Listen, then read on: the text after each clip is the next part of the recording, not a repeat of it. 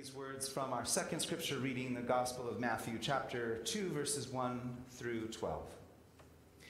In the time of King Herod, after Jesus was born in Bethlehem of Judea, wise men from the east came to Jerusalem asking, "Where is the child who has been born King of the Jews? For we observed his star at its rising and have come to pay him homage."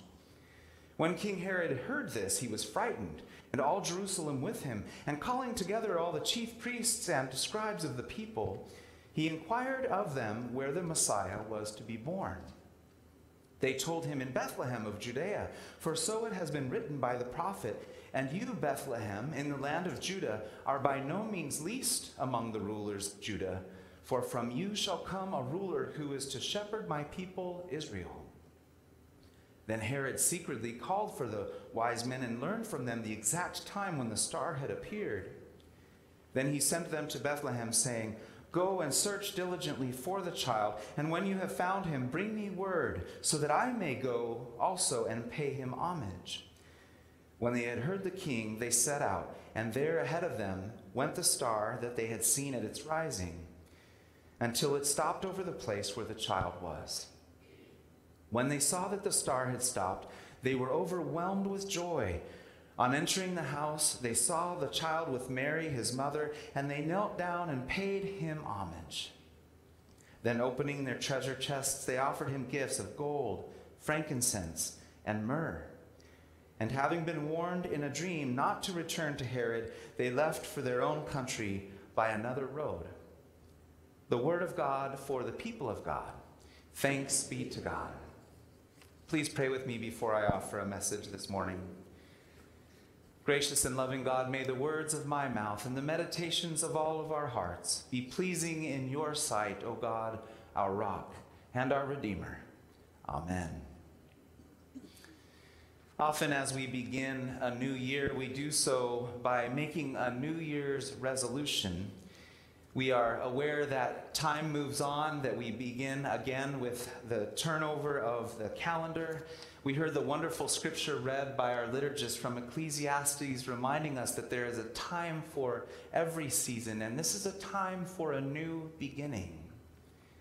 And in this time, we often think of some new resolution we'd like to begin. Many of us have had mixed success with such resolutions. I've heard that about 80% of resolutions make it until February, and that's all. So before we do this again to our self-esteem in 2023, let's pause and listen to God's wisdom. In fact, let's listen to the wise men and pay attention to their story, how they follow God's lead. They guide their plans and their steps not by their own bright ideas or their own goal. No, they follow a star like this one over the manger that the children used for our children's program. They follow that star until it leads them to God's Son. Who knows if they knew exactly where they would set out. In fact, they wound up in Jerusalem looking for a king, and they found one. They found the wrong one, King Herod. And he was surprised to hear people asking about some other king that was not him. And he began to make his plans that were dastardly and evil, and we'll hear about those in a moment. But first, let's pay attention to these wise men and how they will follow God. It's a good way to start the new year, to follow these wise men. We listened to the wise men's story on Epiphany. Epiphany Day is actually January 6th, but this is the Sunday that comes before it, so we've chosen to make this Epiphany Sunday. Epiphany means a manifestation. It means something that is revealed to us, made manifest to us. And we see these stories of the wise men, or next week, the baptism of Jesus, where we realize that this is the Son of God. This is Jesus born as the Messiah. People begin to realize it and have this epiphany, this awakening. And these wise men lead the way. It's fitting then that we would start a new year with Epiphany, joining the wise men in seeking God's presence and God's guidance on our journey. At times we become anxious in life when something new begins. Perhaps in the beginning of a new year, we hope we don't mess this one up like we messed the past ones up. We don't want to mess up our resolutions. We hope we don't squander this opportunity. Our first scripture reading from Ecclesiastes reminds us that we're not alone, that people throughout time have seen time in this way. To everything there is a season, a time to be born, a time to die, a time to plant, a time to pluck up what is planted. Some of you will remember the old Birds song from 1969. To everything, turn, turn, turn. There is a season, turn, turn, turn. Beautiful song that puts this scripture to music. The writer of Ecclesiastes then says, God has made everything suitable for its time. Moreover, he has put a sense of past and future into their minds, yet they cannot find out what God has done from beginning to the end. This is a wonderful thing about human beings. It can also be something that torments us. We can think about the past and remember what's happened. We can even think about the future and start worrying about it today if we'd like to. And we begin to occupy ourselves with these thoughts, yet we do not have God-like foresight to know what will happen. We're somewhere in between, and this can cause great anxiety. We want to know the plan. Our scriptures, however, teach us not to know, but to be seekers of God's love, of God's grace, so that we may one day inherit the reward like those wise men did when they bowed down and paid Jesus homage, when they rejoiced that the star had rested over Jesus' home, that they had found God manifest before them. Still, we live in this human predicament. We have enough intelligence to think about time, but we do not know what is to come. So we want to control things. This is what King Herod, of course, did. He wanted to control the future and remain king no matter what. When these wise men came from the east, Herod put on a good show. He said, I also would love to find the king, when he is actually terrified that he will be supplanted by this king. Though this expectation of the Messiah, a king who would reign forever on the throne of David, had been the belief of the Jews for centuries. They had waited and waited. Still, Herod, who was himself a Jew, didn't want any part of God's king. We know this because in the following story, he creates a plan to destroy all children, male children who are 2 years or younger, trying to destroy the life of whoever would be the Messiah in Bethlehem. This was a dastardly and evil plot by a man who only wanted to control the future. Imagine what he was trying to do. He really thought that he could prevent God from sharing the Messiah with the world. He could destroy the life of the Messiah before he could become king, and then Herod would himself remain in control. Bad things happen when we want control, when we refuse to listen to God. So at the beginning of this new year, may we be seekers of God's will. Perhaps rather than creating some resolution or another that we think is a good idea, perhaps we should listen. Not guess what will make this year wonderful, but listen to what God would want for our lives. Ask God, where do you want me to go? We pray it every day in the Lord's Prayer. Hopefully we take time to pray this prayer every day. Thy kingdom come, thy will be done on earth as it is in heaven. We often think of that phrase of the prayer as applying to just our whole world. May thy kingdom come on earth, but it truly means also in my life. May your will be done in my life as it is in heaven, in my family, among my loved ones, in my church, among my friends. Thy will be done. This is the best New Year's resolution of all, isn't it? May thy will be done. May I listen to where you will guide me. And if you give me a New Year's resolution, praise the Lord. If I find what I'm looking for, I will also bow down and thank you and praise you as those wise men did. We never know where the future will guide us. Those wise men brought various gifts, gold, frankincense, and myrrh. We sang about those in our first hymn. Those symbolize different things. Gold would symbolize the kingship of the Savior, of Jesus.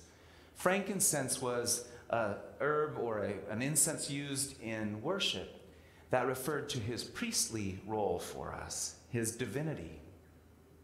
And then myrrh is an ointment that was used in burial. And that's why that verse 4 of We Three Kings is somewhat dark, because it refers to Jesus' death and sacrifice for the forgiveness of our sins. Those are the three gifts the wise men bring. We actually don't know if there were 3 wise men or 30. It says that there were wise men from the east. Tradition says that there were We Three Kings because there were 3 different kinds of gifts, but there could have been 5 or 8. We don't know how many wise men arrived that day, and they probably weren't kings. They were magi. They were astrologers from the east.